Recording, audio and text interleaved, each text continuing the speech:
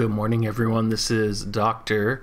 I was playing last night and I had a little bit of a revelation around elemental chaining, and I really wanted to just make a quick video on it for you guys because it seems like if you're anything like me, I struggled to find a good way to reliably elemental chain without either killing a monster or having the monster move on me.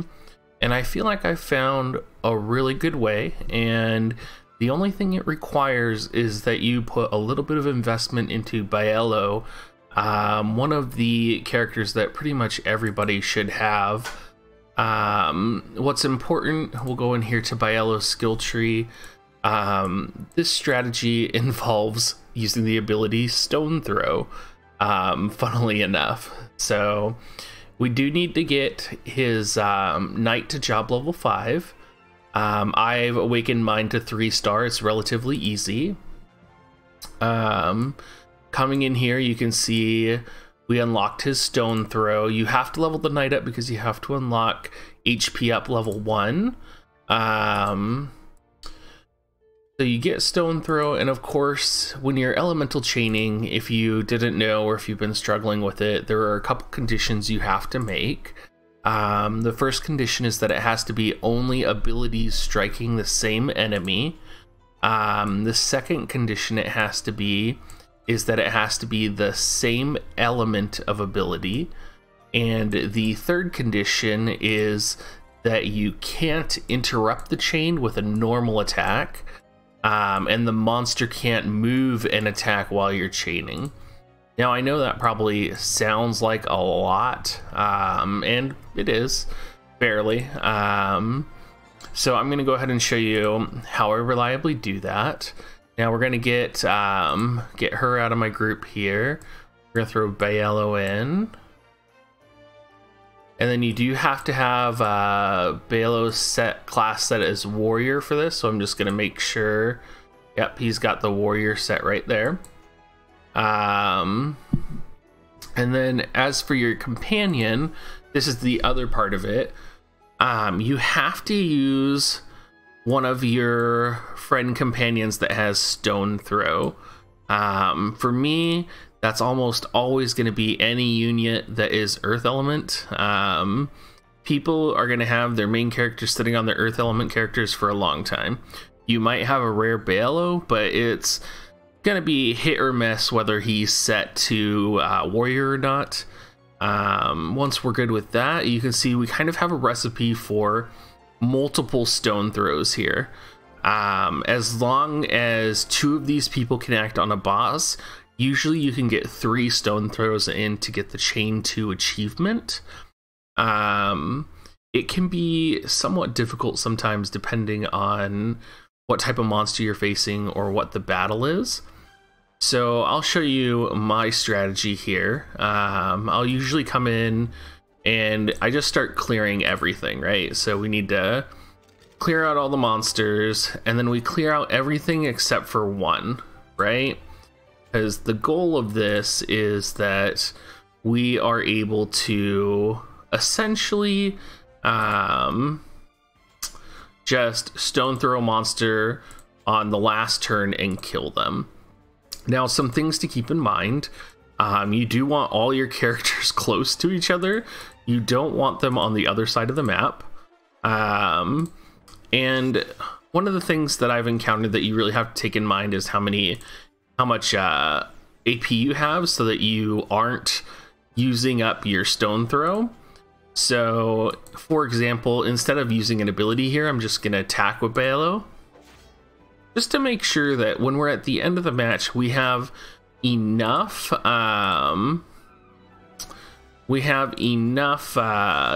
ability points so that even if something happens, all 3 of them can use Stone Throw. It's just like a precaution I found that is useful, because I've had moments where I get to the end of a match and I have the 1 enemy alive, and you know, here we are again with the War of the Visions crashes. These do happen pretty often, and like I've said in my other videos, I'm just going to let them play out so that you guys get an accurate understanding of what this game is like.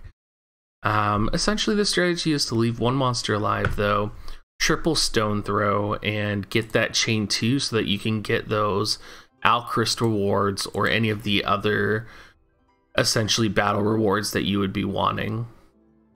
I have been able to elemental chain with multi-strike abilities as well. Those have been a little bit more complicated because they do tend to kill a monster.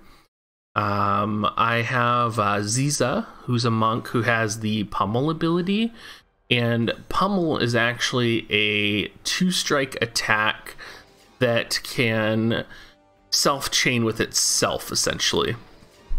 So what happens is the first punch goes off and then the second punch goes off, and when you look at it, you suddenly realize, like, oh, I have chain 2 going already. All right, this actually looks like we're gonna go ahead and start our chain now. It just seems like we're in a good place at the moment, and I'll show you guys what to look for. We're gonna aim it towards this guy in the back here. I believe I should be able to hit him. Yeah. All right, so I'm just gonna do the first stone throw.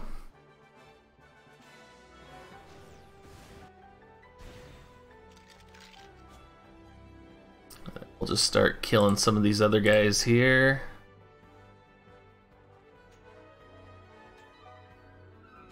Of course, the height is always a problem.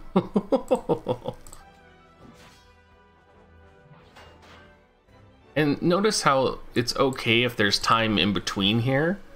It's because, one, these are going to be the only characters I have attacking this monster right here.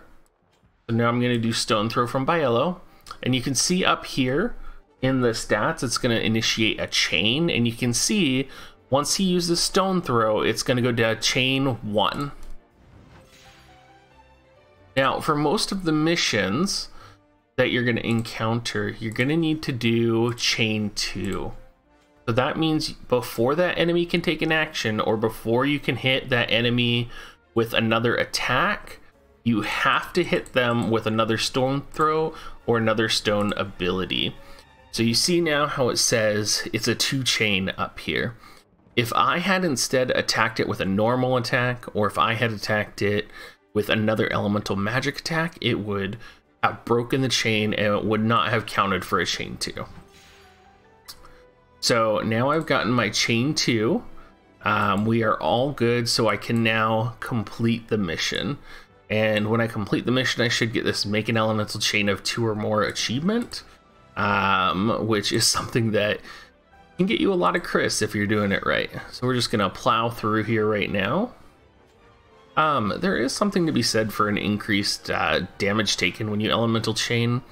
I've never found that to be dire yet in the game that I'm playing, but I have found it useful. You see we got that elemental chain of 2 or more there.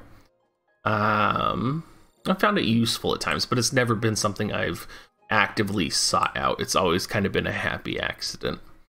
And in terms of the pummel, when I was talking about Ziza doing pummel, I could do Ziza doing pummel and then Leonis doing paralyzing edge, and that would be a chain 2.